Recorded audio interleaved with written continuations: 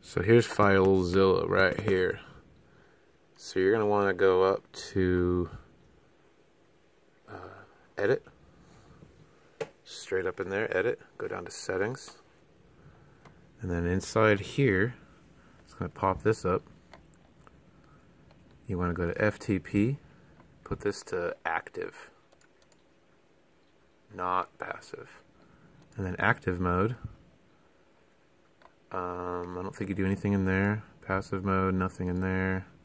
Nothing in there. Transfers. Maximum simultaneous transfers. Put that to 4. Like I said, you're going to have 4 connections going at one time. And then file types. Change that over to binary. So file types to binary.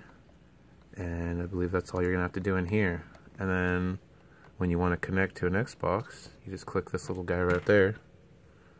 So you click on that, and it's going to bring this up. It'll remember what you put in the last time you connected. So the last Xbox I connected to was 192.168.11.45. And if you go and look at my settings in here,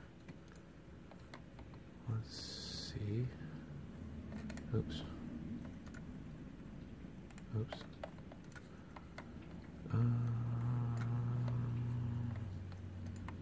Change adapter settings, status.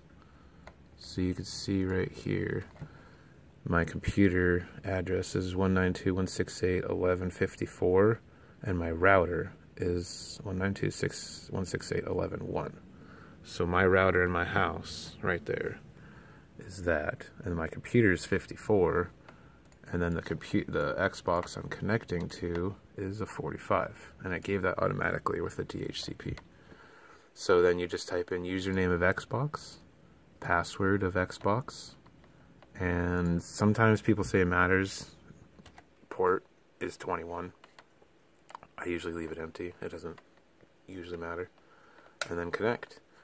And on this side it'll come up for your Xbox. And then you just go over here, figure out what you want to transfer. So I go here. Oops. Wrong folder. That was a DVD drive. So I go here. Oh, no, it is this one. Oh.